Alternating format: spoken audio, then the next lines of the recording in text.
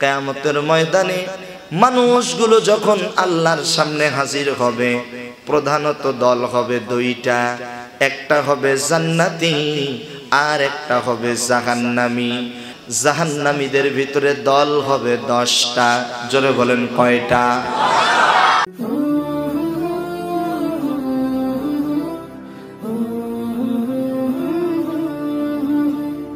সম্মানিত প্রিয় ভাইরা, আমরা এমন একটি কিতাব থেকে আলোচনা শুনতে এসেছি, আওয়াজ দিয়ে বলতে হবে কিতাবটির নাম কি?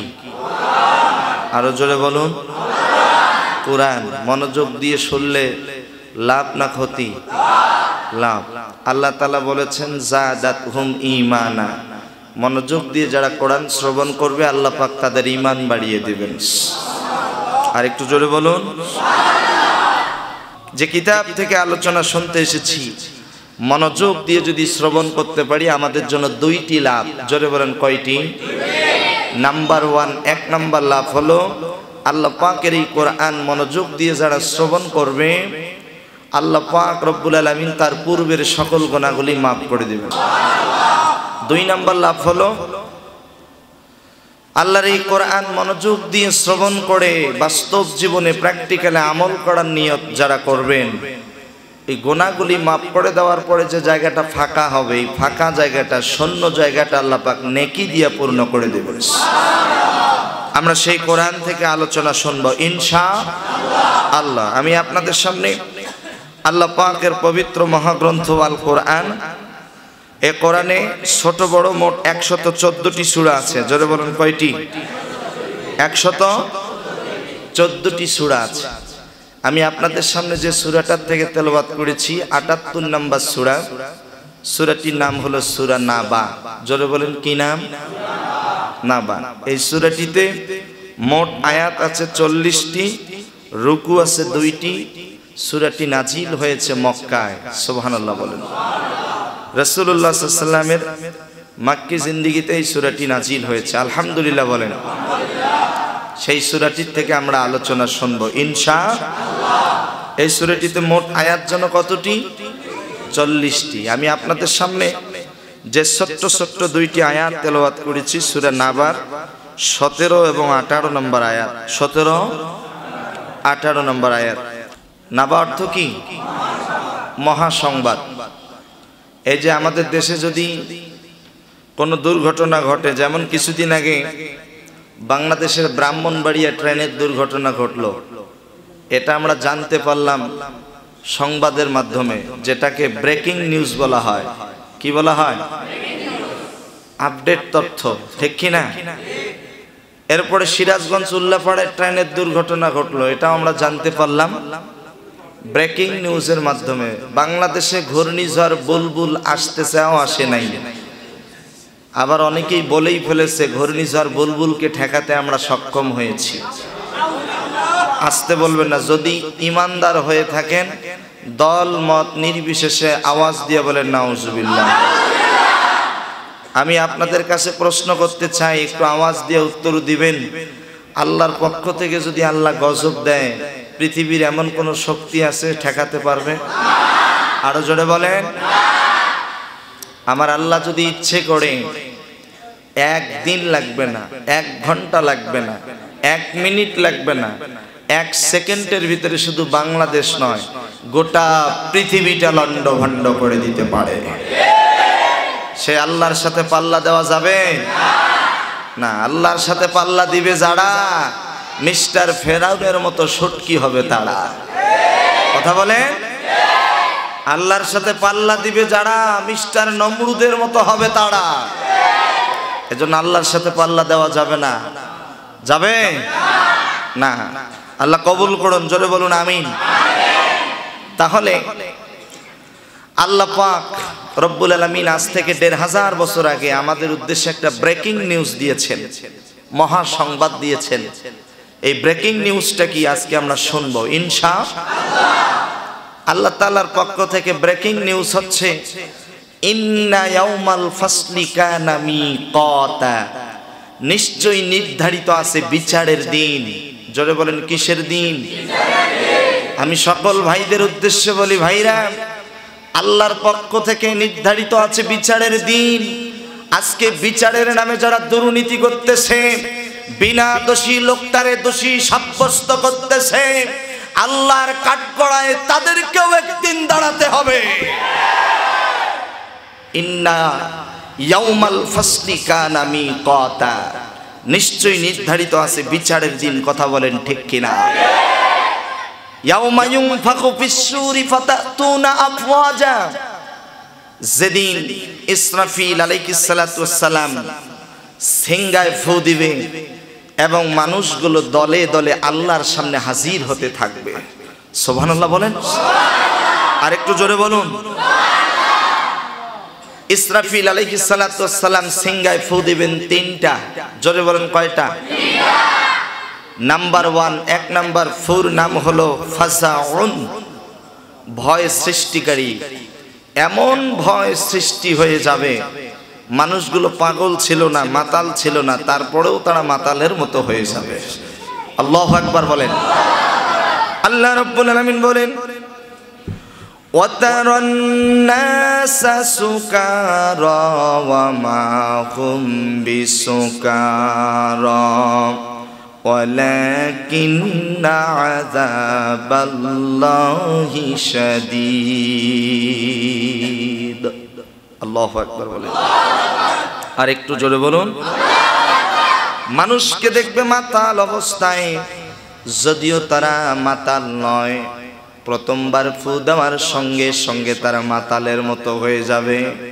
শুধু তাই নয়, প্রথম নাম্বার যখন ফু দিবে এমন ভয় সৃষ্টি হবে। পৃথিবীতে জনম দুঃখিনী মা সন্তানকে কত ভালোবাসে। দুঃখিনী মা সন্তান প্রসব করেছে, ওই বাচ্চাটা ক্ষুধার যন্ত্রণায় ছটফট করতে থাকবে, চিল্লাইতে থাকবে। দুঃখিনী মা তার সন্তানকে বুকের স্তনের দুধ পর্যন্ত খাওয়াতে ভুলে যাবে। শুধু তাই নয়, 3 মাস 4 মাস গর্ভধারণ করেছেন একজন মহিলা, 9 মাস 10 দিন 10 মাস 10 দিন না হওয়া পর্যন্ত এই বাচ্চাটা দুনিয়াতে আসে না। 3 মাস 4 মাস গর্ভধারণ করেছে। ইসরাফিল আলাইহিস সালাতু ওয়াস সালাম যখন প্রথম নাম্বার সিংহায় ফু দিয়ে দিবেন, 3 মাস 4 মাসের গর্ভবতী মহিলাগুলো গর্ভপাত করে ফেলবে। আল্লাহ রাব্বুল আলামিন বলেন, ওয়াতাদাউ কুল্লু যাতিন হামলিন হামলাহা, গর্ভবতী মহিলা সঙ্গে সঙ্গে গর্ভপাত করে ফেলবে। আল্লাহু আকবার বলেন। দ্বিতীয় যখন ফু দিবে, দ্বিতীয় ফুটার নাম হলো সাকুন। দ্বিতীয় ফু দেওয়ার সঙ্গে সঙ্গে সমস্ত মানুষগুলোর মৃত্যু হয়ে যাবে। কেউ মনে মনে চিন্তা করবে, মৃত্যু তো হবেই, বাবার কাছে যাব, মায়ের কাছে যাব, স্ত্রী সন্তানের কাছে যাব। আল্লাহ তাআলা বলেন, ইসরাফিল যখন দ্বিতীয় নাম্বার ফু দিবে, স্ত্রীর কাছে, সন্তানের কাছে, বাবা মায়ের কাছে যাওয়ার সুযোগ থাকবে না। সূরা ইয়াসিন 49 এবং 50 নম্বর আয়াতের ভিতরে আল্লাহ পাক রব্বুল আলামিন বলেন, মা ইয়ানদুরুনা ইল্লা সাইহাতান ওয়াহিদাতান তাখুযুহুম ওয়া হুম ইয়াখিসিমুন ফালা ইস্তাতিউনা তাওসিয়াতান ওয়ালা ইলা আহলিহিম ইয়ারজিউন। আরেকটু জোরে বলুন না, আল্লাহু আকবার। আল্লাহু আকবার বললে খুশি হয় কে? আর জোরে বলেন কে? সন্তানের কাছে, মায়ের কাছে, স্ত্রীর কাছে, বাবার কাছে যাওয়ার কোনো সুযোগ থাকবে না। তৃতীয় নাম্বার যখন ফু দিবে, তৃতীয় ফুটার নাম হলো আল কিয়ামু লিরাব্বিল আলামিন। তৃতীয় নাম্বার ফু দেওয়ার সঙ্গে সঙ্গে সমস্ত মানুষগুলো কবর থেকে বের হয়ে আল্লাহর সামনে হাজির হতে থাকবে। সুবহানাল্লাহ। আরেকটু জোরে বলুন, আল্লাহু আকবার। আমি আপনাদের কাছ থেকে জানতে চাই, এই কিয়ামতের দিনটা যে সংগঠিত হবে এটা সত্য না মিথ্যা? যুবকের আওয়াজ দিয়ে বলেন, সত্য না মিথ্যা? আল্লাহ রাব্বুল আলামিন সূরা নাবার 39 নম্বর আয়াতের ভিতরে বলেন, যালিকাল ইয়াউমুল হাক্কু ফামান শাআ আত্তাখাযা ইলা রাব্বিহি মাআবা। এটি একটি সত্য দিন, সুতরাং যার ইচ্ছা সে তার প্রতিপালকের কাছে আশ্রয় গ্রহণ করুক। কিয়ামতের দিনটা হলো প্রতিশ্রুতির দিন। আল্লাহ রাব্বুল আলামিন বলেন, ওয়াল ইয়াউমিল মাউউদ, শপথ প্রতিশ্রুতি দিবসের। কিয়ামতের দিনটা হলো প্রতিদানের দিন। আল্লাহ রাব্বুল আলামিন পবিত্র কোরআন সূরা ফাতিহার ভিতরে বলেন, আমরা সব সময় নামাজের ভিতরে পড়ি মালিকি ইয়াউমিদ্দিন। যুবকেরা আওয়াজ দিয়া পড়েন মালিকি ইয়াউমিদ্দিন। যিনি প্রতিপল দিবসের মালিক তার নাম কি? আরো জোরে বলেন। কিয়ামতের দিনটা হলো সত্য মিথ্যা ফয়সালার দিন। আজকে যারা টাকার জোরে, ক্ষমতার জোরে সত্যটারে মিথ্যা বানাও, মিথ্যাটারে সত্য বানাও, আল্লাহর কাঠগড়ায় দাঁড়াতে হবে। সত্য মিথ্যা ফয়সালার দিন একদিন নির্ধারিত আছে। আরো জোরে বলে, আল্লাহর কাঠগড়ায় দাঁড়াতে হবে কি হবে না? আরো জোরে বলেন। সত্য মিথ্যা ফয়সালার দিন একদিন আছে। ওই দিন সব সত্য বেরিয়ে আসবে। কথা বলেন ঠিক কিনা? আজকে অনেকেই ক্ষমতার জোরে, টাকার জোরে সত্যটারে মিথ্যা বানায়, মিথ্যাটারে সত্য বানায়। কাঠগড়ায় দাঁড়িয়ে মিথ্যা সাক্ষী দেয়। আল্লাহর কাঠগড়ায় একদিন দাঁড়াতে হবে। আল্লাহ রাব্বুল আলামিন বলেন, হাযা ইয়াউমুল ফাসলিল্লাযী কুনতুম বিহি তুকাজ্জিবুন। বলা হবে এটাই সেই ফয়সালার দিন, যেই দিনটাকে তোমরা অস্বীকার করতে। কথা বলেন ঠিক কিনা? অতএব কিয়ামতের দিন এটা সত্য দিন।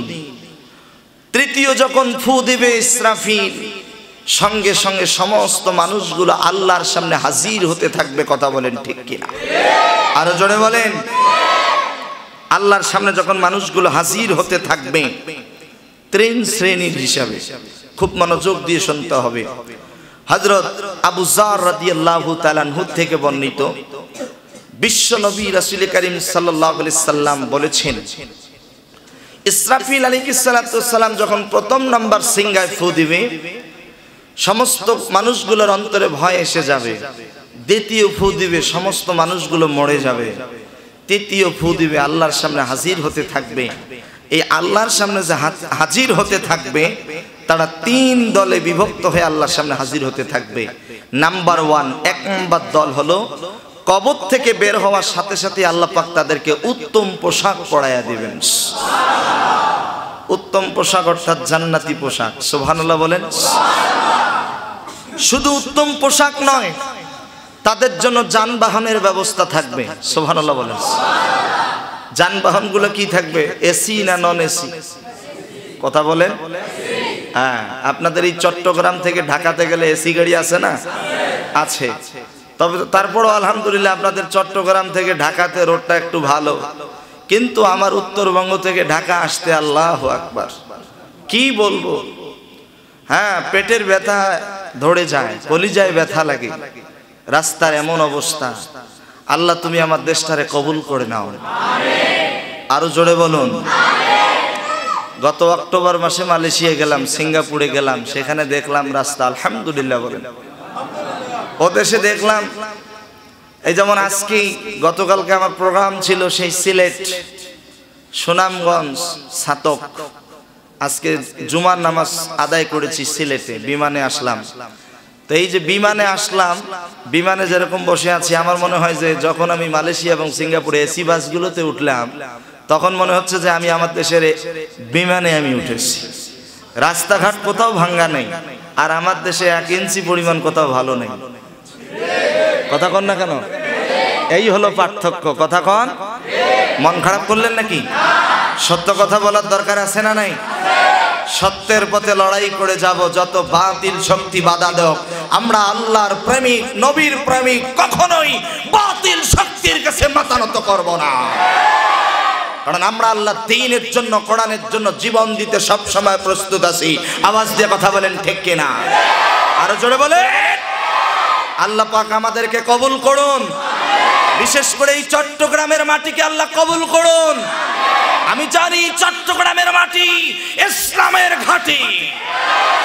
আমি জানি চট্টগ্রামের মাটি সবচাইতে নির্যাতিত ঘাঁটি। এই এলাকার মানুষগুলো অনেক নির্যাতিত হয়েছে।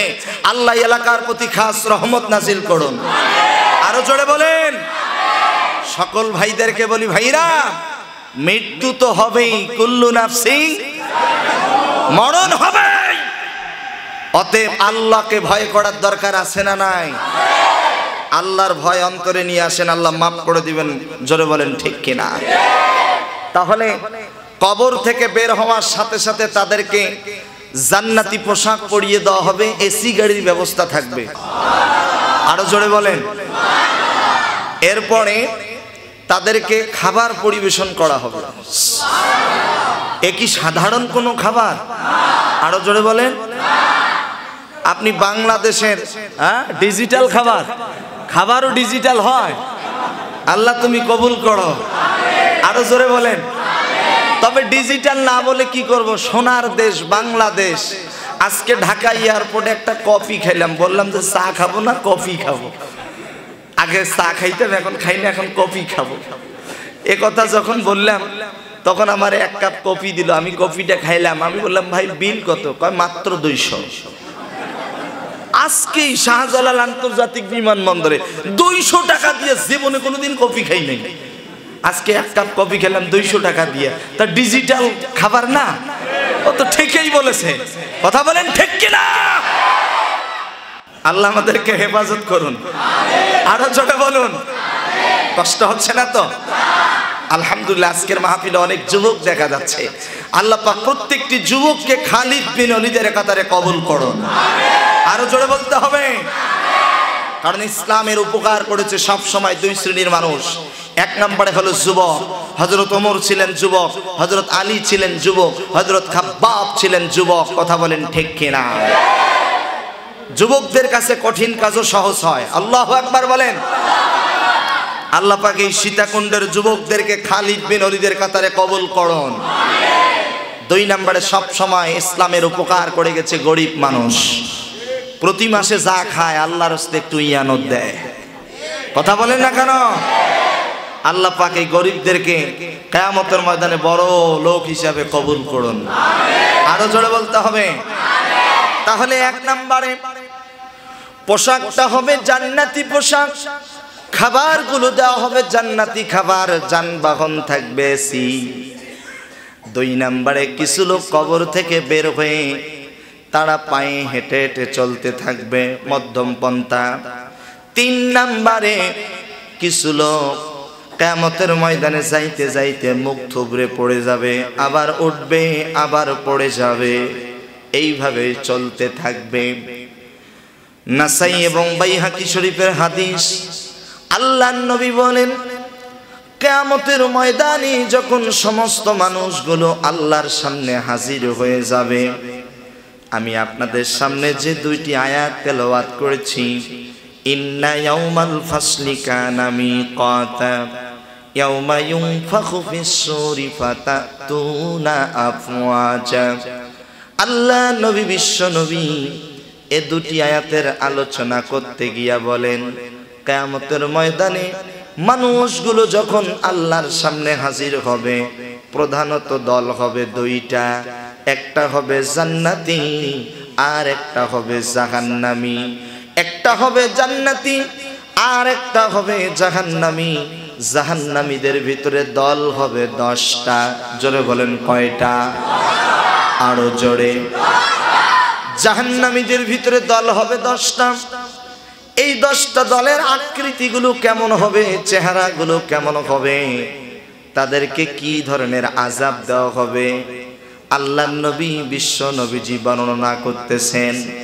এই যে 10টা দল, এই 10টা দল কোন কোন দল আপনারা কি শুনবেন? বলেন ইনশাআল্লাহ। আরো জোরে বলুন। কয়টা দল? হ্যাঁ, এই 10টা দল। বাংলাদেশে তো কত দল আছে, আছে না?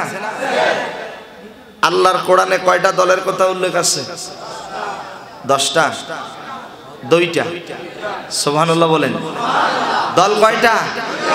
হিজবুল্লাহ, হিজবুস শয়তান। একটা আল্লাহর দল আর একটা, আপনারা কোন দলে? সবাই বলেন। কারা কারা একটু হাত তুলে আল্লাহর দরবারে দেখা যাবে? আল্লাহ তুমি কবুল করেন।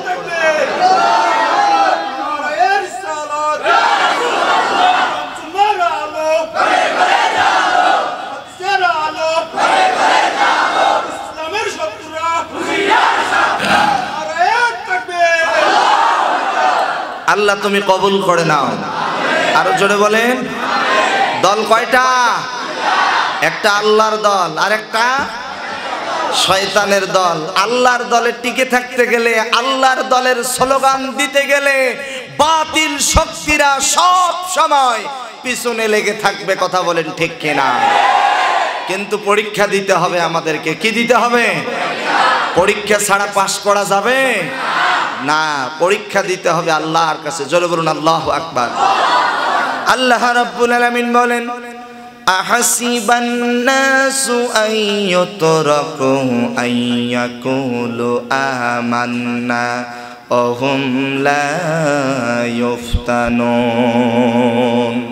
মানুষেরা, তোমরা কি মনে করেছো আমরা ঈমান এনেছি, এ কথা বললেই তোমাদেরকে ছেড়ে দেওয়া হবে না? ওহুম লা ইফতানুন, অবশ্যই তোমাদেরকে পরীক্ষা করা হবে।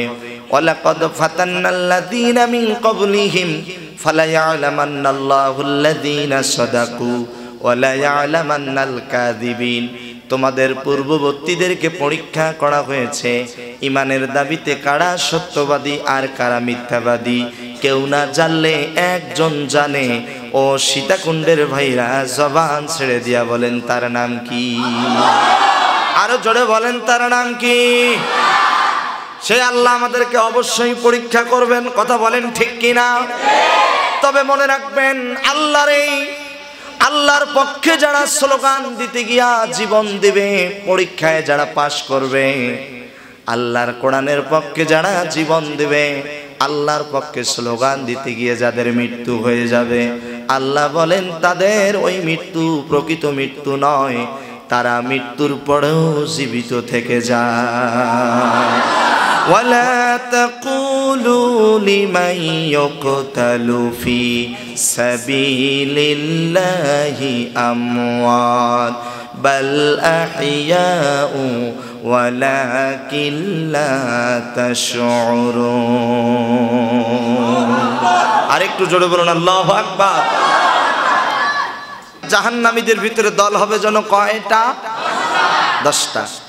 নাম্বার 1, 1 নাম্বার দল হলো, আল্লাহর নবী বলেন প্রথম শ্রেণীর লোকের চেহারাগুলো হবে বানরের মতো। ও সীতাকুণ্ডের ভাইরা, জোরে বলেন কিসের মতো? আল্লাহর নবী বলেন দুনিয়াতে যারা ছিল ছগলখোর, জোরে বলেন কি খোর? এই ছগলখোর মনে হয় আপনাদের চট্টগ্রামে নাই? হ্যাঁ, ছগলখোর কাকে বলে জানেন? এর কথা ওরে বলে, ওর কথা আরে বলে। বিশ্ব নবী বলেন 2 নম্বরে কিছু কিছু মানুষের চেহারা হবে শুকুরের মতো। নাউজুবিল্লাহ বলেন। দুনিয়াতে যারা ছিল হারামখোর, জোরে বলেন কি খোর? এই হারামখোর ব্যক্তি মনে হয় আমাদের বাংলাদেশে নাই। আরো জোরে কন। যারা হারাম খাবে, আল্লাহ পাক তাদের গায়ের থেকে পোশাকগুলো নামায় দেবে। তার বাস্তব প্রমাণ আপনাদের কাছে একটু আওয়াজ দিয়ে শুনতে চাই। বলুন তো, আমাদের আদি পিতার নাম কি? আরো জোরে বলেন। এবং মা হাওয়া। আল্লাহ পাক আদমকে সৃষ্টি করলেন, এরপরে মা হাওয়াকে বিবাহ বন্ধনে আবদ্ধ করে দিয়ে বললেন, যাও জান্নাতের ভিতরে সুখ শান্তিতে থাকো। সুবহানাল্লাহ বলেন, আরো জোরে বলেন। জান্নাতে চলে গেছে। আল্লাহ ডেকে বলছে, শোনো, ওই গাছের কাছে যেও না, ফল খেও না। কথা বলেন, ওখানে যাওয়া হারাম। ওখানে যাওয়া কি? আল্লাহ নিষেধ করলেন, ওখানে যাওয়া হারাম। কিন্তু তারা শয়তানের ওয়াসওয়াসায় যখন চলেই গেল, তখন কি ঘটনা ঘটলো?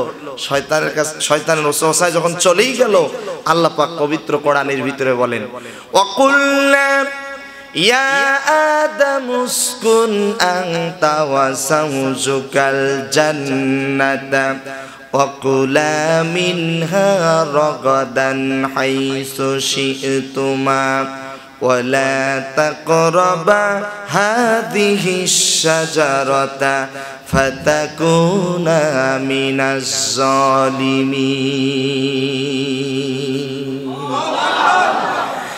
তখন আমি আদেশ করলাম আদমকে, তুমি এবং তোমার স্ত্রী উভয়ে জান্নাতে চলে যাও, কিন্তু খবরদার ওই গাছের কাছে যেও না, ফল খেও না।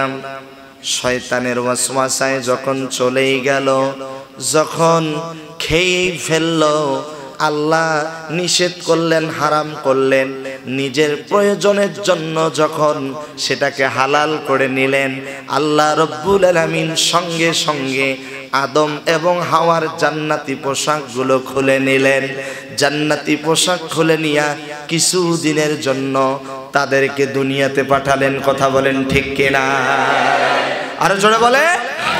আল্লাহ রাব্বুল আলামিন বলেন, فأزلهما الشيطان عنها فأخرجهما مما كانا فيه وقلنا اهبطوا بعضكم لبعض عدو ولكم في الأرض مستقر ومتاع إلى حين।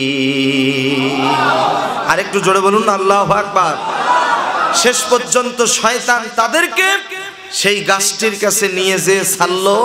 তারা যখন খেয়ে ফেললো, আল্লাহ পাক তাদেরকে জান্নাত থেকে বের করে দিল, এমনকি জান্নাতি পোশাকগুলো খুলে নিল। কথা বলেন ঠিক কিনা? আজও যারা দুনিয়াতে হারাম খায়, তাদের দিকে তাকায় দেখেন, যত কোটি টাকার মালিক, ওগুলো তো হালাল টাকা নয়, হারাম পর্যায়ে উপার্জিত সম্পদ। তাদের স্ত্রী সন্তানগুলোর মাঝে পর্দা নাই। কথা বলেন।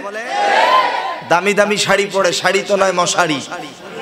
কথা বলেন না কেন? হারাম খেলে আল্লাহ পাক চেহারা থেকে পোশাকগুলো খুলে নেবেন। কথা বলেন। ঘুষ খায়, রমজান মাস রোজা রেখেছে, ঘুষ দিতে আসছে, ডয়ার খুলে রেখেছে, ঘুষ দিতেছে। কয় জানো না রমজান মাস, রোজা আছি, ঘুষের টাকা হাত দিয়ে নাড়া যায় না, ডয়ার খোলা আছে, রেখে চলে যাও। কত ভদ্র। কথা বলেন। এরকম লোক নাই? যুবকেরা নাই? যারা হারাম খাবে, যারা ঘুষ খাবে, কিয়ামতের ময়দানে তাদের চেহারাগুলো হবে শূকরের মতো। কষ্ট হচ্ছে নাকি? চলবে? চলবে? কয় নাম্বার আলোচনা চলছে? কয় নাম্বার? 2 নাম্বারের চেহারা হবে কিসের মতো? দুনিয়াতে তারা কি ছিল? হারামখোর। কি খোর? আরো জোরে। যৌতুক নেওয়া কি? আরো জোরে বলেন। যারা যৌতুক খাবে, যারা যৌতুক নিবে, কিয়ামতের ময়দানে তাদের চেহারাগুলো হবে শূকরের মতো। কষ্ট হচ্ছে নাকি? আজকের পরে আরো যৌতুক নিবেন? নেবেন? কারা কারা নিবেন না হাত তুলে দেখাও। অনেক বুড়া মানুষও হাত উঠেছে। ছেলে নাতিরে নিতে দিবে না। বলেন আলহামদুলিল্লাহ। আল্লাহ পাক কবুল করুন। জোরে বলুন আমিন। আরো জোরে বলেন আমিন। কষ্ট হচ্ছে না তো? বলেন আলহামদুলিল্লাহ। তাহলে 2 নাম্বারে তাদের চেহারাগুলো হবে কিসের মতো? শূকরের মতো। দুনিয়াতে যারা ছিল হারামখোর, কথা বলেন ঠিক কিনা? যুবকেরা দিলের কান দিয়ে, মনের কান দিয়ে শুনতে হবে। আল্লাহর নবী বিশ্ব নবী বলেন, কিছু মানুষের মাথাগুলো থাকবে নিচের দিকে, পা গুলো থাকবে উপরের দিকে। মাথা থাকবে নিচের দিকে, পা থাকবে উপরের দিকে। আল্লাহর ফেরেশতারা টেনে হিসড়ে হিসড়ে আল্লাহ তাআলার জাহান্নামে নিক্ষেপ করে দিবে। আরো জোরে বলুন নাউজুবিল্লাহ বলেন। আপনাদেরকে একটু কষ্ট দেব, মন খারাপ করবেন? মন খারাপ করবেন না? অত্যন্ত গুরুত্বপূর্ণ 10টা পয়েন্ট আমরা শুনবো তো। আর অন্ততপক্ষে 30 মিনিট সময় দেওয়া যাবে? বলেন আলহামদুলিল্লাহ। কোরআনকে সবাই ভালোবাসেন? কারা কারা একটু আল্লাহর রাস্তায় হাতগুলো তুলে দেখান দেখি। এক হাত না দুই হাত? বাঁকা না সোজা? চিৎকার দিয়ে জোরে বলুন আল্লাহু আকবার। না হয় নাই দুই হাত এরকম করে উপরের দিকে ঝাঁকি দিয়ে বলবেন লিল্লাহে তাকবীর। আছে না একজন যুবক স্লোগান দেওয়ার মতো? দেন।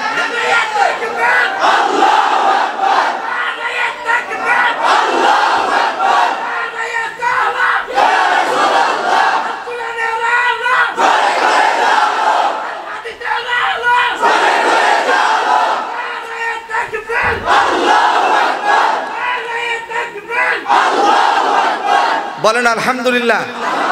হাতগুলো সোজা করেন, আর একটু সোজা করেন, সোজা।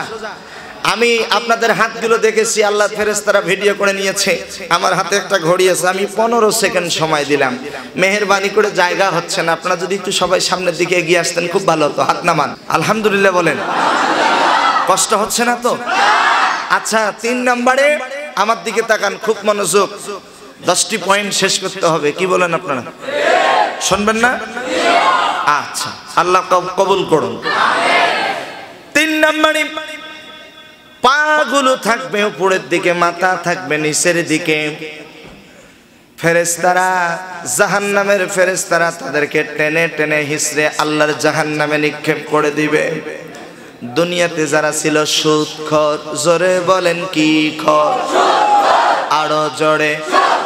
সুদখোর যেখানে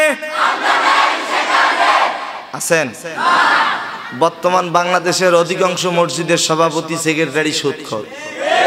কথা বলেন না কেন? মন খারাপ করলেন? আপনাদের চট্টগ্রামে নেই, আমি আমার রংপুরের কথা বললাম। যে বেশি সুদ খায় আর যার যত বড় পেট, বুঝছেন তো? আল্লাহু আকবার। মুসাফা করতে গেলে বুক খুঁজে পাওয়া যায় না, পেট দিয়ে শেষ। আর এই যে বড় বড় মোষ রে ভাই, মোষের মধ্যে মনে হয় উকুন হইছে, এরকম লোক আছে না নাই? দাড়ির খবর নাই, বড় বড় মোষ আর বড় বড় পেট, এ বড় বড় ভুড়ি আর বড় বড় মোষ, যে সেই হইছে মসজিদের সভাপতি। কথা কন। যেখানে সুদখোর আছে সেখানে আমরা, কোন সুদখোর, কোন ঘুষখোর, কোন বেনামাজি মসজিদের সভাপতি, সেক্রেটারি, সদস্য হওয়ারও যোগ্যতা রাখে না। কথা বলেন ঠিক কিনা? আল্লাহ তাআলা ব্যবসাকে হালাল করেছেন, সুদকে হারাম করেছেন। আল্লাহ রাব্বুল আলামিন বলেন, আহাল্লাল্লাহুল বাই'a ওয়া হাররামার রিবা। আল্লাহ তাআলা ব্যবসাকে হালাল করেছেন এবং সুদকে হারাম করেছেন। কথা বলেন ঠিক কিনা? আল্লাহ রাব্বুল আলামিন বলেন, ইয়া আইয়ুহাল্লাযীনা আমানুত্তাকুল্লাহা ওয়া যারু মা বাকিয়া মিনার রিবা ইন কুনতুম মুমিনিন। আয়াতগুলো যখন তেলাওয়াত করা হয় তখন একজনের কথা মনে পড়ে যায়, আল্লাহ যে কি মধু দিয়েছে, আল্লাহ সমস্ত মধুগুলো যেন তার কণ্ঠের ভিতরে দিয়েছে। কোরআনের আয়াতগুলো শুনলেই যেন চোখে পানি চলে আসে। আল্লাহ সেই কোরআনের পাখিকে কবুল করে নিন, জালিমদের হাত থেকে রক্ষা করুন। আরো জোরে বলুন আমিন। কষ্ট হচ্ছে না তো? আল্লাহ রাব্বুল আলামিন বলেন, হে মুমিনগণ, তোমরা আল্লাহকে ভয় করো। কাকে ভয় করো? আল্লাহকে কিরকম ভয় করতে হবে? মদ খাওয়া হালাল না হারাম? অর্ধ পৃথিবী রাষ্ট্রনায়ক খলিফা ওমরের জামানায় আইন পাস ছিল যে মদ খাবে তার কল্লা কেটে দেওয়া হবে। একজন মদখোর মদ খেতে খেতে রাস্তা দিয়ে যাচ্ছে, সামনেই দেখে হযরত ওমর মদের বোতলটা চাদরের নিচে চাদরের ভিতরে ঢুকিয়েছে। মনে মনে আল্লাহর কাছে তওবা করে ডেকে বলেছে, রব্বুল আলামিন, আজকে এই মুহূর্তে তুমি যদি হযরত ওমরের হাত থেকে আমারে বাঁচাও, আমি দিল থেকে মন থেকে তোমার কাছে তওবা করলাম, জীবনেও কোনোদিন মদ পান করব না। তওবা করতে করতেই হযরত ওমর সামনে, এই কোথায় গিয়েছিলে?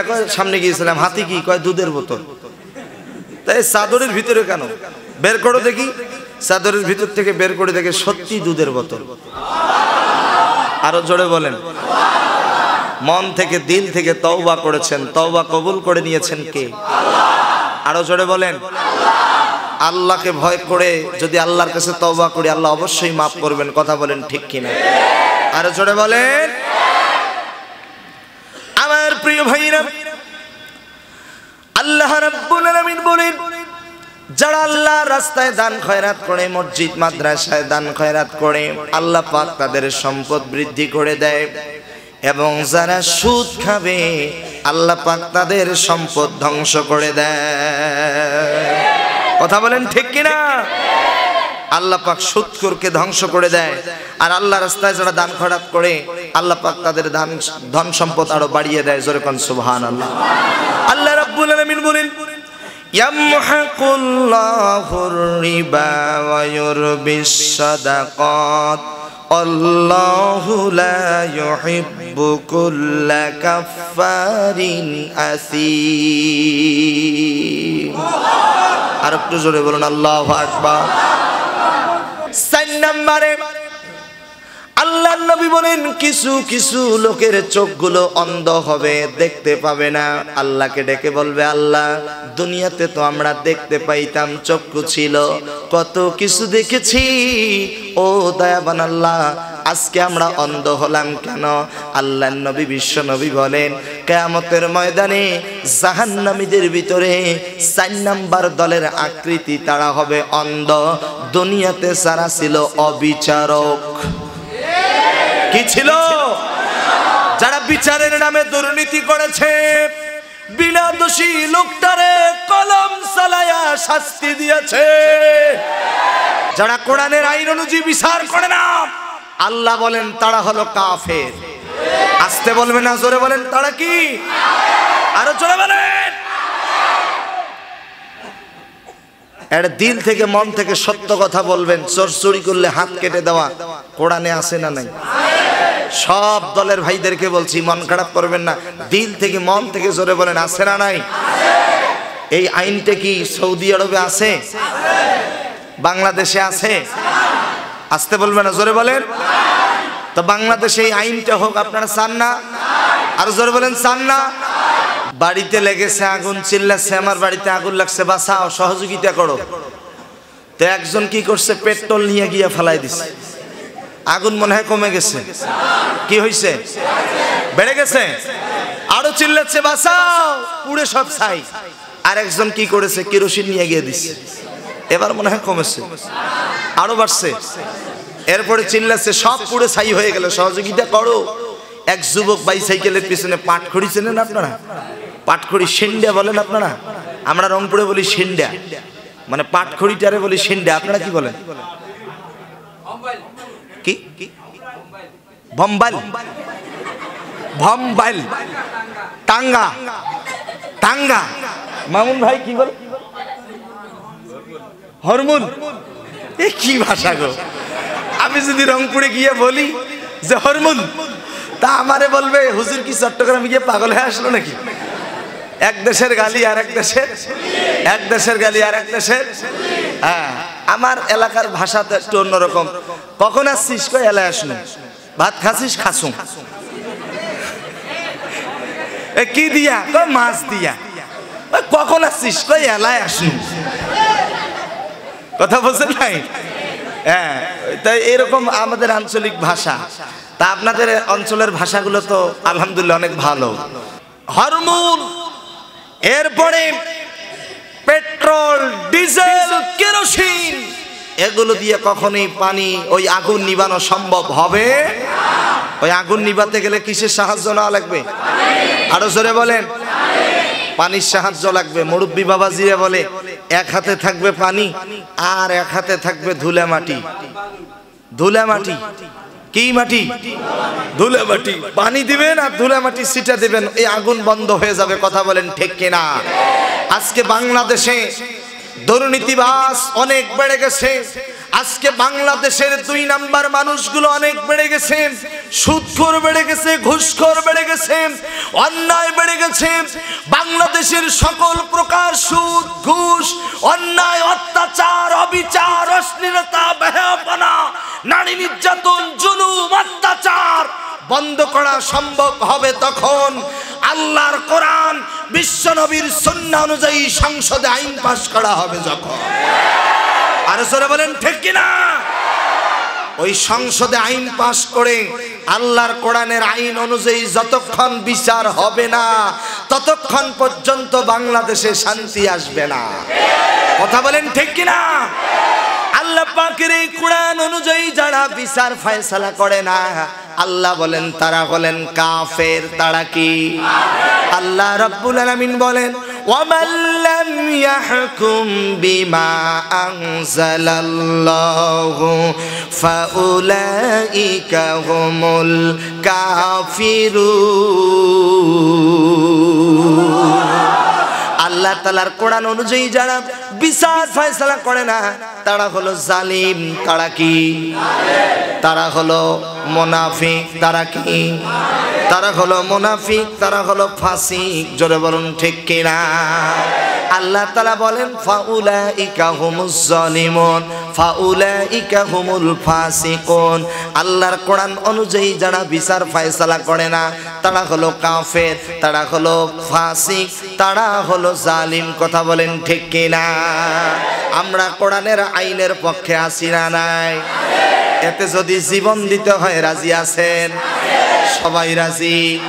আল্লাহর এই কোরআনের আইন প্রতিষ্ঠিত করার জন্য যদি জীবন দিতে হয়, হযরত ইয়াসিরের মতো জীবন দিতে হয়, চট্টগ্রামের কোন কোন ভাই রাজি আছেন? 2 হাত তুলে আল্লাহর দরবারে স্লোগান দিয়ে দেখায় দেয়।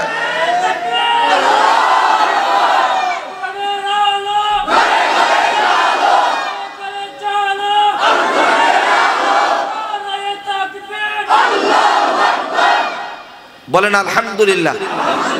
তাহলে কোরআনের আইনের পক্ষে আছি তো? সবাই আছি? আল্লাহ তুমি কবুল করে নাও। আরো জোরে বলেন। কারণ এই কোরআনের আইনের পক্ষে থেকে আমরা জীবন দিতে আমরা রাজি আছি।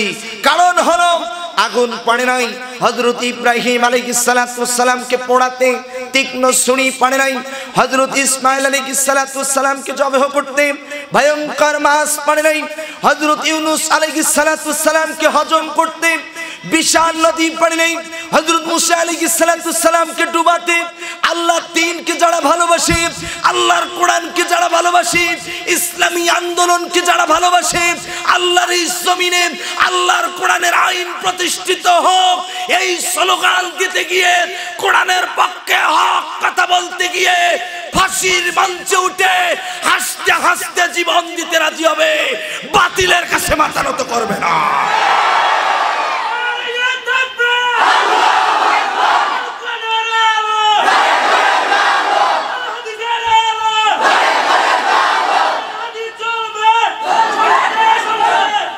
আলহামদুলিল্লাহ বলেন। আল্লাহ তুমি কবুল করে নাও। আরো জোরে বলতে হবে আমিন। এই কোরআনের বাতি কি নিভানো সম্ভব হবে? হবে না। বিচারের নামে যারা দুর্নীতি করে, বিনা দোষী লোকটারে দোষী সাব্যস্ত বানায়। মনে রাখবেন, আলহামদুলিল্লাহ আমরা সূরা ইউসুফের তাফসীর পড়েছি, সূরা ইউসুফের তাফসীর পড়েছি। সূরা হযরত ইউসুফ নবীকে মিথ্যা অপবাদ দিয়ে তাকে কারাগারে আটকিয়ে রাখা হয়েছিল 10 বছর। কথা বলেন ঠিক কিনা? যারা তাকে মিথ্যা ষড়যন্ত্র করে আটকিয়েছিল তারাই আবার তাকে সম্মানের চেয়ারে বসিয়েছেন, ঠিক কিনা? আল্লাহ পাক আমাদেরকেও কবুল করুন, হযরত ইউসুফ নবীর মতো আল্লাহ পাক কোরআনের পাখিকেও কবুল করুন। কষ্ট হচ্ছে না তো? তাহলে আলোচনা চলছে কয় নাম্বার? 4 নাম্বারে অন্ধ হিসাবে উঠবে তারা, কোরআনের আইন অনুযায়ী বিচার ফয়সালা করবে না যারা। 5 নম্বরে আল্লাহর নবী বলেন কিয়ামতের ময়দানে কিছু লোক হবে পাগল, তারা হবে বোবা। আল্লাহকে ডেকে ডেকে বলবে রব্বুল আলামিন, আমরা তো বোবা ছিলাম না, আমরা তো কানা ছিলাম না, আমরা তো পাগল ছিলাম না, আজকে পাগল কেন? আল্লাহর নবী বিশ্ব নবী ডেকে বলেন কিয়ামতের ময়দানে বোবা হবে তারা, কানা হবে তারা, পাগল হবে তারা দুনিয়াতে যারা আমলের ব্যাপারে অহংকারী করত। কিসের ব্যাপারে? আমলের ব্যাপারে অহংকারী করত। দেখেন না মাঝে মাঝে শোনা যায় অমুক তাহাজ্জুদের নামাজ ছাড়ে না, হজে গিয়া চোখের পানি ছেড়ে দিয়া কাঁদে। তাহাজ্জুদের নামাজ যদি আপনি পড়েন, আপনার নেতা যদি তাহাজ্জুদের নামাজ পড়ে, তাহলে কি এই কথাটা মানুষের সামনে ফ্ল্যাশ করার দরকার আছে? আরো জোরে কোন। আমলের ব্যাপারে অহংকারী করা যাবে না। অনেকেই বলে আমার নেতা তাহাজ্জুদের নামাজ পড়ে, 5 ওয়াক্ত নামাজ ছেড়ে দেয় না, দান খয়রাত করে।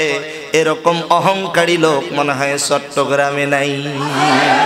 আরো জোরে বলে। আমার বন্ধুগণ মনোযোগ দিয়ে শুনতে হবে। হযরত আবু হুরায়রা রাদিয়াল্লাহু তাআলা আনহু থেকে বর্ণিত বিশ্ব নবী রাসূল করিম সাল্লাল্লাহু আলাইহি সাল্লাম বলেন কিয়ামতের দিন সর্বপ্রথম আল্লাহ পাক একজন শহীদকে ডাকবেন। শহীদকে ডাকা হবে এবং বলা হবে তুমি দুনিয়াতে শহীদ হয়েছিলা, এই জন্য মানুষ তোমাকে শহীদ বলবে, মানুষ তোমাকে বীর বলবে, এই জন্য শহীদ হয়েছ। মানুষের খ্যাতি লাভের জন্য তুমি শহীদ হয়েছ, আজকে তুমি জাহান্নামে চলে যাও। আরো জোরে বলেন নাউজুবিল্লাহ। একজন কারীকে ডাকা হবে, ডেকে বলা হবে তুমি দুনিয়াতে তেলাওয়াত করেছে মানুষের মনকে খুশি করার জন্য, আমি আল্লাহকে খুশি করার জন্য তেলাওয়াত করো নাই, আজকে তুমি জাহান্নামে চলে যাও। আরো জোরে বলেন। কারি সাহেব কাকে বলে আপনারা তো জানেন, জানেন না? হাফেজ সাহেবরা রমজান মাসে তারাবি পড়ে, আলহামদুলিল্লাহি রাব্বিল আলামিন আর রহমানির রহিম মালিকি ইয়াউমিদ্দিন ইয়্যাকা না'বুদু ওয়া ইয়্যাকা নাস্তাঈন পড়ে না? একটু তাড়াহুড়া করে পড়ে। আর যারা কারি সাহেব তারা কি তাড়াহুড়া করে? তারা একটু লম্বা টান দিয়ে পড়ে, আলহামদুলিল্লাহি রাব্বিল আলামিন।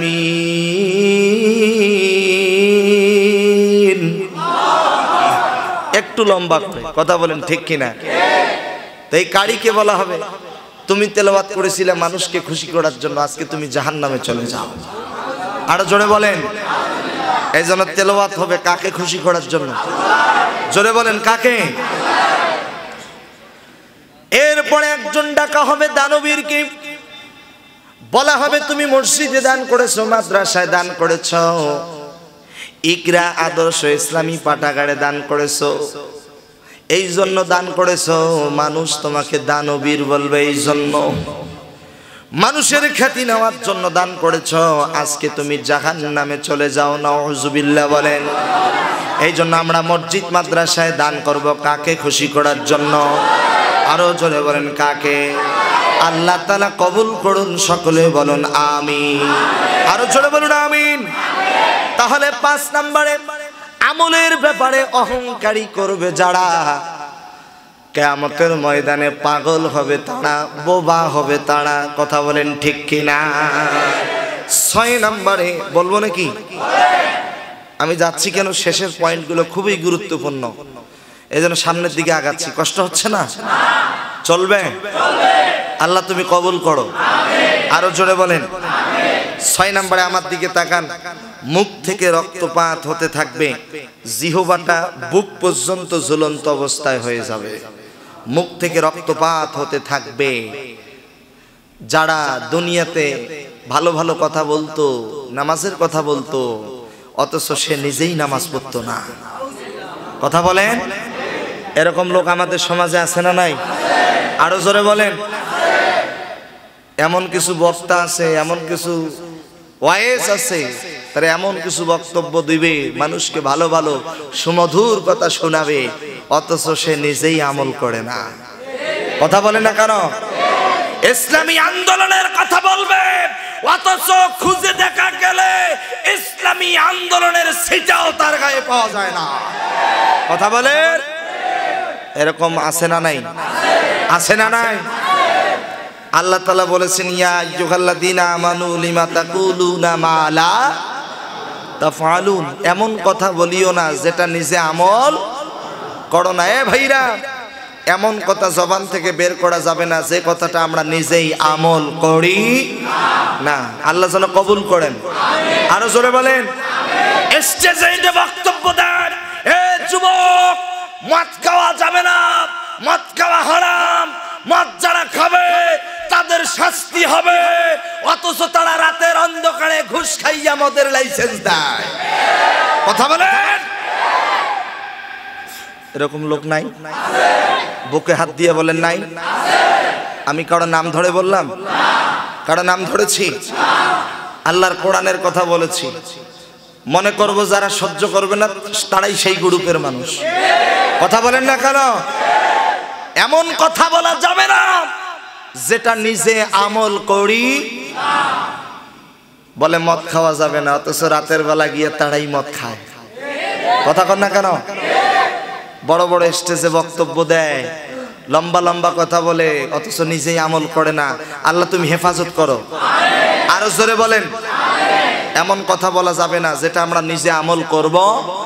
বিশ্ব নবীজির কাছে এক সাহাবী তার ছোট্ট ছেলেটাকে নিয়ে আসছে। ইয়া রাসূলুল্লাহ, আমার ছেলেটাকে একটু ওয়াজ নসিহত করেন, ও খুব মিষ্টি খায়। কি খায়? এমন ওয়াজ করবেন সে যেন মিষ্টি একদম ছেড়ে দেয়। আল্লাহর নবী বললেন যে তুমি আজকে চলে যাও, আরেকদিন আসো। দ্বিতীয় দিন আসছে, ইয়া রাসূলুল্লাহ একটু ওয়াজ করেন, মিষ্টি যেন না খায়। কয় তুমি আজকে যাও, আরেকদিন আসি। তৃতীয় দিন আসছে, আল্লাহর নবী বলে তুমি আজকেও যাও, আরেকদিন আসি। চতুর্থ দিনের দিন যখন আসছে, ইয়া রাসূলুল্লাহ আমার ছেলেটার একটু ভালো করে ওয়াজ করে দেন, সে যেন মিষ্টি ছেড়ে দেয়, মিষ্টি খুব বেশি খায়। আল্লাহর নবী এবার ছেলেটারে ডেকে বলে, বাবা তুমি যে আগে মিষ্টি খাইতে তার চাইতে এখন কম খাবা। সুবহানাল্লাহ বলেন। আরো জোরে বলেন। সাহাবী রাগ করছে, ইয়া রাসূলুল্লাহ এটা কোনো কথা হলো? 7 দিন আগেও তো এই কথাটা বলতে পারতেন। কথা বলে, আমি তো ভেবেছি আপনি এমন ওয়াজ করবেন ওজন আর মিষ্টি না খায়। আপনি এমন দুর্বল ওয়াজ করলেন, বাবা আগে যা খাইতে তার সাথে একটু কম খাবা। এটা কোনো ওয়াজ হইল? এ কথাটা 4 দিন আগেও বলতে পারতেন। আল্লাহর নবী মুস্কি হেসে বলে, সাহাবী শোনো, তুমি যেদিন প্রথম দিন আসছিলা, আসলে আমি রাসূল, আমি নিজেই মিষ্টিরে পছন্দ করি। আরেকটু জোরে বলেন। দ্বিতীয় দিন আসছো, ওই দিনও মিষ্টি খাইছি। তৃতীয় দিন আসছো, ওই দিনও মিষ্টি খাইছি। চতুর্থ দিনের দিন আসছো, ওই দিন মিষ্টি একটু কম খাইছি। এই জন্য তোমার ছেলেটারে বলছি, বাবা আগে যা খাইতে এখন কম খাবা। সুবহানাল্লাহ বলবেন না? এ যুবকেরা জোরে বলেন। এমন কথা বলা যাবে না যেটা আমরা নিজে আমল করব। ভয় থাকতে হবে। কার ভয়? কার ভয়? আল্লাহর ভয় যাদের অন্তরে থাকবে, আল্লাহর কাছে সে অধিক সম্মানিত হয়ে যাবে। আল্লাহ তাআলা বলেন, ইন্না আকরামাকুম ইনদাল্লাহি আতকাকুম। আল্লাহর ভয় যাদের অন্তরে যত বেশি, ওই ব্যক্তি আল্লাহর কাছে তত প্রিয় হয়ে যায়। 6 নম্বরে, জিহ্বাগুলো বুক পর্যন্ত ঝুলন্ত অবস্থায় থাকবে, এমনকি মুখ থেকে রক্তপাত হতে থাকবে। দুনিয়াতে যারা ভালো ভালো কথা বলতো, ভালো ভালো উপদেশ দিত, কিন্তু নিজেই ভালো আমল করতো না। কথা বলেন। এজন্য এমন কিছু কথা বলা যাবে না যেটা আমরা নিজে আমল করি। আল্লাহ পাক আমাদেরকে ভালো আমল করার তৌফিক দান করুন। আরো জোরে বলতে হবে। কষ্ট হচ্ছে না তো? কষ্ট হচ্ছে না তো? 7 নম্বরে কি যাব? হ্যাঁ, কষ্ট হবে না? মোনাজাত করে দিই। ওইদিকে কয় বন্ধুর দোয়া কবুল হয়েছে? এখনো বাকি আছে কত? 1। বলেন আলহামদুলিল্লাহ। আমরা শুনবো ইনশাআল্লাহ। আল্লাহ তুমি কবুল করে নাও। 7 নম্বর, এই যে আমার দিকে তাকান, আল্লাহর নবী বলেন কিয়ামতের ময়দানে কিছু লোকের হাত পা কাটা অবস্থা হবে। আল্লাহকে ডেকে বলবে রব্বুল আলামিন, দুনিয়াতে হাতের জন্য, মুখের জন্য, মুখে আজকে আমাদের কাটা, মুখটা কাটা কেন, হাত কাটা কেন? এই মুখের জন্য, হাতের জন্য কত লোশন ব্যবহার করছি, কত প্রোডাক্ট ব্যবহার করছি, দামি দামি প্রোডাক্ট। কথা বলেন না কেন? কত কিছু ব্যবহার করলাম, আজকে হাত পা কাটা অবস্থায় কেন? হাত পা কাটা অবস্থায় তোলা হবে যারা প্রতিবেশীকে কষ্ট দিত। জোরে বলেন কাকে? প্রতিবেশী। আর সবচেয়ে কাছের প্রতিবেশী হলো আমাদের বাপ মা। কথা বলেন না কেন? বাপ মা আমাদের সবচেয়ে কাছের প্রতিবেশী। আল্লাহ রাব্বুল আলামিন বলেন, ওয়া'বুদুল্লাহা ওয়া লা তুশরিকু বিহি শাইআ ওয়া বিল ওয়ালিদাইনি ইহসানা। তোমরা আল্লাহর ইবাদত করো, আল্লাহর সাথে কাউকে শরীক করিও না, এবং আব্বা আম্মার সাথে ইহসান করো, উত্তম আচরণ করো। জোরে বলেন সুবহানাল্লাহ। আরেকটু জোরে বলেন আল্লাহু আকবার।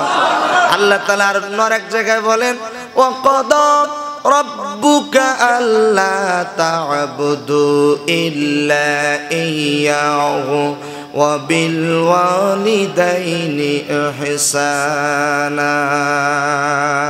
তোমার পালনকর্তা আদেশ করেছেন যে তোমরা আল্লাহ ছাড়া অন্য কারো ইবাদত করো না, এবং আব্বা আম্মার সাথে উত্তম আচরণ করো। জোরে বলেন সুবহানাল্লাহ। আর একটু জোরে বলুন আল্লাহু আকবার। আব্বা আম্মা যদি একজন বেঁচে থাকে, তাদের সাথে খারাপ আচরণ করা যাবে নাকি? আরো জোরে বলেন। আল্লাহ রাব্বুল আলামিন বলেন, ইম্মা ইয়াবলুগান্না ইনদাকাল কিবারা আহাদুহুমা আও কিলাহুমা ফালা তাকুল লাহুমা উফফিন ওয়া লা তানহারহুমা ওয়া কুল লাহুমা কাওলান কারীমা। আরো জোরে বলেন, اخفض لهما جناح الذل من الرحمة وقل رب ارحمهما كما ربياني رب ارحمهما كما ربياني। ওই আব্বা আম্মাকে কষ্ট দেওয়া যাবে, দুঃখ দেওয়া যাবে, ও শব্দ বলা যাবে, ধমক দিয়ে কথা বলা যাবে। আব্বা আম্মার জন্য আল্লাহর কাছে দোয়া করতে হবে। ছোটতে যেমন আপনাকে আমাকে কত সুন্দর করে লালন পালন করেছে, আল্লাহর কাছে দোয়া করব আল্লাহ যেন আমাদের আব্বা আম্মাকে ঠিক সেরকম আদর যত্নে রাখে। আরো জোরে বলেন আমিন। আরো জোরে বলেন আমিন। যুবক ভাইরা, মনে আছে 3 যুবক আটকা পড়ে গেছে। প্রথম নাম্বার যুবকের দোয়া কবুল হয়েছে। খেদমত করেছে কার? মায়ের। জোরে বলেন কার? একজন মা সন্তানের জন্য কত কষ্ট করে, একটু দিলের কান দিয়ে, মনের কান দিয়ে শুনতে হবে। ও ইকরা পাটাগারের ভাইরা, সন্তান যখন মায়ের পেটের মধ্যে আসে, সন্তানটার পা গুলো থাকে মায়ের কলিজার দিকে, সন্তানটার মাথাটা থাকে মায়ের জরায়ুর দিকে। সন্তানটা মায়ের পেটের মধ্যে আস্তে আস্তে করে বড় হয়, মায়ের কলিজাটা চাপ দিতে দিতে উপরের দিকে উঠতে থাকে। আজকে মেডিকেল সায়েন্স প্রমাণ করেছে, বিজ্ঞানীরা প্রমাণ করেছে, এক একজন সন্তান মায়ের পেটের মধ্যে পা দিয়ে লাত্তি যদি নাও মেরেছে, 5000-এরও অধিক এক একটা সন্তান মায়ের কলিজায় লাত্তি মেরেছে। আমি ওমর ফারুক সিদ্দিকিও বাদ ছিলাম না, আমিও আমার মায়ের পেটের মধ্যে 2 পা দিয়ে লাথি মেরেছি। 7 মাস থেকে 8 মাস গর্ভধারণ করেছেন মহিলা, তাকায় দেখবেন বসে আছে, হেলান্দায় কায়ত হয়ে যায়, শুয়ে যায়।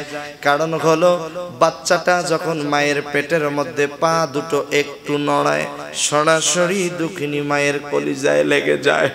মা দুঃখিনী সহ্য করতে পারে না। যুবকেরা, মায়ের কলিজায় এতবার লাথি দিয়েছি। আজকে মেডিকেল সায়েন্স প্রমাণ করেছে, সর্বশেষ মায়ের কলিজার মধ্যে 3টা লাথি এমন ভাবে দিয়েছি, পৃথিবীর কোনো মা জীবনেও কোনোদিন বলতে পারে না। 9 মাস 10 দিন, 10 মাস 10 দিন যখন সন্তানের বয়স হয়ে যায়, সন্তানটা যখন আল্লাহ তাআলার হুকুমে পৃথিবীতে চলে আসবে, দুই পা দিয়ে মায়ের কলিজায় আঘাত করে মা দুঃখিনী চিল্লায় বলে ব্যথা সহ্য করতে পারি না, আত্মহত্যা করব। দ্বিতীয় নাম্বার যখন দু পা দিয়ে লাথি মারে দুঃখিনী মায়ের কলিজাটা ছিদ্র হয়ে যায়, মায়ের জরায়ুর নিচ দিয়া হাফ বালতির মতো রক্ত জমিনে পড়ে যায়। এক ফোঁটা নয়, দুই ফোঁটা নয়, এক গ্লাস নয়, দুই গ্লাস নয়, হাফ বালতির মতো রক্ত জমিনে পড়ে যায়। বিশ্বনবী হাদিস শরীফে বলেন, কোন মা সন্তান প্রসব করতে গিয়া যদি মারা যায়, ওই মাকে আল্লাহ রব্বুল আলামিন কিয়ামতের ময়দানে শহীদদের কাতারে কবুল করে নেবে। আরেকটু জোরে বলেন সুবহানাল্লাহ। একটা ছোট্ট ছেলে মাকে ডেকে বলতেছে, মা তোমার কাছে একটা চিরকুট দিলাম, ছোট্ট একটা চিরকুট মায়ের হাতে দিয়া বলছে, মা এই যে চিরকুটটা নাও, আমি তোমার কাছে 100 টাকা পাবো। মা ডেকে বলে, বাবা কিসের টাকা পাও? 4টা সিরিয়াল দেওয়া আছে। নাম্বার 1 প্রথম নাম্বার সিরিয়াল হলো মা প্রতিদিন নিয়মিত স্কুলে মাদ্রাসায় যেতে বলো, এই জন্য 25 টাকা দিতে হবে। ও মা প্রতিদিন সীতাকুণ্ড বাজারে কুমিরা বাজারে বাজার করার জন্য পাঠাও, এই জন্য 25 টাকা দিতে হবে 50। 3 নাম্বার সিরিয়াল হলো মা তুমি প্রতিদিন আমার ছোট বোনটারে ছোট ভাইটারে আমার কোলের মধ্যে দিয়া তুমি কাজকর্ম করো, এই জন্য 25। 4 নাম্বারে 25 টাকা দিতে হবে প্রতিদিন রাতের বেলা আমার দ্বারায় মশারিটা খাটায় নাও, ফুলের চাড়ায় পানি দিয়ে নাও, এই জন্য 25 টাকা দিতে হবে। মা দুঃখিনী চিরকুটটা হাতের মধ্যে নিয়ে ডেকে বলতেছে, বাবা তুমি আমার কাছে 100 টাকা পাও, তোমাকে টাকাটা দেব। এই টাকাটা দেওয়ার আগে বাবা আমারও একটা ভাউচার আছে, আমার ভাউচারের হিসাব কেমনে পরিশোধ করবা? ছেলে ডেকে বলে, মা তুমি আবার কিসের, তোমার আবার কিসের ভাউচার? তুমি আবার আমার কাছে কিসের টাকা পাও? মা ডেকে বলে, বাবা আমার 1 নাম্বারের ভাউচার হলো আমার এই পেটটার মধ্যে তোমার 9 মাস 10 দিন 10 মাস 10 দিন রেখেছি, 5000-এর অধিক 2 পা দিয়ে লাথি মেরেছো। এ বাবা এই 10 মাস 10 দিন 9 মাস 10 দিনের হিসাব দেওয়া লাগবে, ভাউচারের হিসাব। 2 নাম্বারের ভাউচার হলো 2 পা দিয়ে লাথি মেরেছো, হাফ বালতির মতো রক্ত জমিনে পড়ে গেছে, আমার রক্তের হিসাব দাও। এ বাবা 3 নাম্বারের ভাউচার হলো তোমার যখন জ্বর আসতো তোমার বাবা, তোমার দাদা, তোমার বোন, তোমার ভাই সকলেই ঘুমিয়ে পড়তো, কিন্তু আমি দুঃখিনী মা কখনোই ঘুমাতাম না। তোমার জ্বর এসেছে আমি তোমার পাশে বসে থেকে তোমার কপালে পট্টি লাগাইয়া দিতাম। ডেকে বলছে, বাবা সবাই ঘুমিয়ে পড়েছে, গভীর রাত পর্যন্ত আমি মা তোমার শিওরে বসেছিলাম। যখন তোমার জ্বর বেড়ে যেত আল্লাহর কাছে কেঁদে কেঁদে বলতাম, রব্বুল আলামিন তুমি আমার হায়াত কমিয়ে দাও, আমার সন্তানটার হায়াত বাড়িয়ে দাও। যুবকদেরকে বলি, যুবক ভাইরা মায়ের মতো আপন পৃথিবীতে কেউ হয় না, এমন কোনো মানুষ নাই যে নিজের হায়াতটুকুন দিতে পারে, কিন্তু দুঃখিনী মা সন্তানের জন্য হায়াতটুকুন আল্লাহর কাছে দিতে চেয়েছে। ওই মাকে কষ্ট দেওয়া যাবে না, দুঃখ দেওয়া যাবে না। জন্মের পরে ওই মায়ের বুকের স্তন থেকে 7.5 মণের মতো দুধ পান করেছি, কথা বলেন ঠিক কিনা? আজকে মেডিকেল সায়েন্স প্রমাণ করেছে এক একটা মানুষের চেহারার মধ্যে যে চামড়াগুলো আছে, স্কিনগুলো আছে, এই স্কিনগুলো এক প্রকার নয়, 2000 নয়, 3000 নয়। মাথার চামড়াটা একরকম, কপালের চামড়া একরকম, এই চোখের পাতার চামড়া একরকম, চোখের ভিতরের চামড়া একরকম, গালের চামড়া একরকম, নাকের ওপরের চামড়া একরকম, নাকের ভিতরের চামড়া একরকম, ঠোঁটের ওপরের চামড়া একরকম, জিহ্বার চামড়া একরকম। মেডিকেল সায়েন্স আজকে প্রমাণ করেছে এক একটা মানুষের চেহারার মধ্যে 9768 প্রকার চামড়া আছে। সুবহানাল্লাহ বলবেন না? 9768 প্রকার চামড়া দিয়া যদি মায়ের পায়ের জুতা বানায় দেওয়া যায়, 1 ঢোক দুধের মূল্য পরিশোধ হবে না। কথা বলেন ঠিক কিনা? সেই মাকে আজকে আমরা অনেকেই কষ্ট দিই, কথা বলেন ঠিক কিনা? মাকে কষ্ট দেওয়া যাবে? এ যুবকেরা, বাবারে কষ্ট দেওয়া যাবে? মা বাবার মতো আপন পৃথিবীতে কেউ আছে? জোরে বলতে হবে, আছে? গোটা পৃথিবীর পীর মাশায়েখ বুজুর্গ দিনদার মুত্তাকিন মুফতি মুহাদ্দিস একসাথে হয়ে যদি তোমার জন্য দোয়া করে, আর তোমার মা যদি, তোমার বাবা যদি তোমার জন্য দোয়া করে, তাদের দোয়া কবুল হবে কিনা জানি না, কিন্তু তোমার মায়ের দোয়া, বাবার দোয়া আল্লাহর কাছে 100 কবুল হয়ে যাবে। আরেকটু জোরে বলুন না সুবহানাল্লাহ। আরেকটু জোরে বলেন। ওই মাকে কষ্ট দেওয়া যাবে? কার কার মা নাই একটু আল্লাহর দরবারে হাত তুলে দেখাবেন। কার কার মা নাই, মারা গিয়েছে? আল্লাহর ফেরেশতারা ভিডিও করতেছে, রব্বুল আলামিন যাদের মা নাই আজকের এই মাহফিলের উসিলায় মায়ের কবরের আযাব মাফ করে দাও, মায়ের কবর জান্নাতের বাগান হিসেবে কবুল করে নাও। আরো জোরে বলেন। হাত নামান। যাদের বাবা নেই হাত তোলেন। আমার বাবা নেই, আমি হাত উঠিয়েছি। ও দয়াবান আল্লাহ, আমরা বাবা হারা এতিম সন্তানগুলো যারা আছি, আজকের এই মাহফিলের উসিলায় আমাদের বাবার কবরের আযাব মাফ করে দাও, বাবার কবর জান্নাতের বাগান হিসেবে কবুল করে নাও। হাত নামান। যাদের মা বেঁচে আছে হাত তোলেন। আমার মা বেঁচে আছে, হাত উঠেছি। আওয়াজ দিয়ে বলেন, মাকে কখনো কোনোদিন কষ্ট দেব? হাতগুলো ঝাঁকি দিয়ে বলেন, কষ্ট দেব, দুঃখ দেব, মায়ের খেদমত করব ইনশাআল্লাহ। ইনশাআল্লাহ। আল্লাহ পাক আমাদের মায়ের নেক হায়াত বাড়িয়ে দিন। আরো জোরে বলেন। হাত নামান। যাদের বাবা বেঁচে আছে হাত তোলেন। বাবাকে কোনোদিন কষ্ট দুঃখ দেব, বাবার খেদমত করব ইনশাআল্লাহ। আল্লাহ তাআলা আমাদের বাবার নেক হায়াত দান করুন। আরো জোরে বলুন আমিন। হাত নামান। মায়ের মতো আপন পৃথিবীতে আর কেউ আছে ভাই? কবি বলেছেন, মা ডাকটি এতই মধুর, বারবার ডাকতে মনে চায়, মা বলে ডাক দিলে মনে শান্তি পাওয়া যায়। কথা কন না কেন? মায়ের মতো আপন পৃথিবীতে কেউ। আপনি আছেন সিলেটে, আপনার মা আছে চট্টগ্রামে। আপনি যদি বিপদে পড়েন, পশু পাখি জানার আগে, টেলিফোন করার আগে দক্ষিণী মা কেমনে যেন টের পায়। কথা বলেন ঠিক কিনা? আজকে মেডিকেল সায়েন্স প্রমাণ করেছে, বিজ্ঞানীরা প্রমাণ করেছে, ওই যে মায়ের কলিজায় আঘাত করেছেন, মায়ের কলিজাটা ছিদ্র হয়ে গেছে। সন্তান যখন বিপদে পড়ে তখন দুঃখিনী মায়ের কলিজাটা নাড়া দেয়, যন্ত্রণা করে, ছটফট করে, তখন মা বুঝতে পারে আমার সন্তানটা বিপদে পড়েছে। এজন্য মায়ের মতো আপন পৃথিবীতে আর কেউ হতে পারে। আল্লাহ পাক যাদের মা বাবা বেঁচে আছে, আল্লাহ পাক মা বাবার নেক হায়াত দান করুন। আরো জোরে বলেন। কষ্ট হচ্ছে নাকি? কয় নাম্বার আলোচনা চলছে? আরো জোরে বলেন। চলবে? 7 নাম্বার আলোচনা চলছিল। হাত পা কাটা অবস্থায় তোলা হবে যারা প্রতিবেশীকে কষ্ট দিয়েছে। কথা বলেন ঠিক কিনা? 1 নাম্বার কাছের আব্বা আম্মা প্রতিবেশী, তাই না? প্রতিবেশী আমাদের তো জানাই আছে, প্রতিবেশীকে আমরা কষ্ট দেব না। বলেন ইনশাআল্লাহ। আল্লাহ আমাদেরকে আমল করার তৌফিক দান করুন।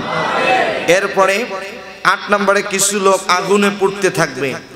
দুনিয়াতে যারা মিথ্যা অপবাদ দিয়েছে মানুষের নামে, মানুষের নামে যারা মিথ্যা অপবাদ রটাবে, কিয়ামতের ময়দানে আল্লাহর নবী বলেন তাদেরকে শুধু আগুনে পুড়তে দেওয়া হবে। কথা বলেন ঠিক কিনা? আরো জোরে বলেন। এখানে অত্যন্ত গুরুত্বপূর্ণ একটা ঘটনা ছিল, যেটা কোরআনের ভিতরে এসেছে, ইফকের ঘটনা। আম্মাজান আয়েশাকে কেন্দ্র করে, আম্মাজান আয়েশাকে আব্দুল্লাহ ইবনে উবাই ইবনে সালুল মিথ্যা অপবাদ দিয়েছিল। কথা বলেন ঠিক কিনা? এই ঘটনাটাকে কেন্দ্র করে আল্লাহ পাক পবিত্র কোরআনের মধ্যে একটা নয়, দুইটা নয়, 10টি কোরআনের আয়াত নাজিল করেছেন। আরেকটু জোরে বলতে হবে সুবহানাল্লাহ। আসলে গলা বসে গেছে, সবকিছু মিলেই ঘটনার দিকে গেলাম না, শুধু সংক্ষিপ্তভাবেই বললাম। আম্মাজান আয়েশাকে যারা মিথ্যা অপবাদ দিয়েছিল, আল্লাহ পাক তাদের মিথ্যাগুলো, আল্লাহ পাক তাদেরকে ধ্বংস করে দিয়েছেন। সত্যটা আল্লাহ পাক পরিষ্কার করে দিয়েছেন। কথা বলেন ঠিক কিনা? অতএব সত্য একদিন বেরিয়ে আসবে, সত্য একদিন বেরিয়ে আসবেই। বলেন ইনশাআল্লাহ। হকের পথে কারা ছিল? কোরআনের পথে কারা ছিল? আর কোরআনের বিরোধিতা কারা করেছিল? সত্য একদিন বেরিয়ে আসবে। মিথ্যা অপবাদ দিয়ে যারা শাস্তি দিচ্ছে, মিথ্যা অপবাদ দিয়ে যারা মিথ্যা মামলা মোকদ্দমা দিচ্ছে, একদিন সত্য কথাগুলো বেরিয়ে আসবে। আল্লাহ তুমি কবুল করে নাও। আরো জোরে বলেন। 9 নম্বরে তাদের চেহারা থেকে দুর্গন্ধ বের হতে থাকবে। আল্লাহর নবী বলেন দুনিয়াতে যারা জেনা করেছে, জেনার কাছে যাওয়া যাবে? আরো জোরে বলেন। যুবকেরা, জেনা এর কাছেও যাওয়া যাবে? এখানে অনেকগুলো আয়াত হাদিস ছিল, এই পয়েন্টটাকে লক্ষ্য করে ওই দিকেও যেতে পারছি না, সময় খুব কম। আল্লাহ পাক আমাদেরকে এই অশ্লীলতার থেকে আমাদেরকে হেফাজত করুন। আরো জোরে বলুন। 10 নম্বরে কাঁটাযুক্ত চাদর পরিয়ে দেওয়া হবে। কাঁটাযুক্ত না মুক্ত? আরো জোরে কন। দুনিয়াতে যারা অহংকারী ছিল, জোরে বলেন কি গাড়ি? আরো জোরে। অনেকেই আজকে অহংকার করে, দেখেন না, চেহারার অহংকার, এরপরে সম্পদের অহংকার, ক্ষমতার অহংকার।